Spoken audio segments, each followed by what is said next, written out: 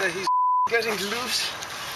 He's gonna try and strangle me. Wrestling a Burmese python wasn't exactly the goal of Jason Leon's most recent trip to the Everglades. He and his friends went out to ride ATVs last Saturday when they met him. Look at this. And we were riding and I saw something poking out on the side of the road, and first I didn't know what it was.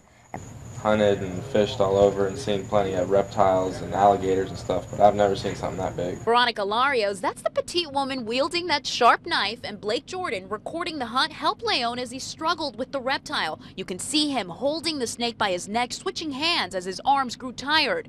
For about 10 minutes, he was wrapping around my legs, around my arms. I was switching arms, and finally, we finally pulled them apart, stretched them out, and took a knife and cut his head off.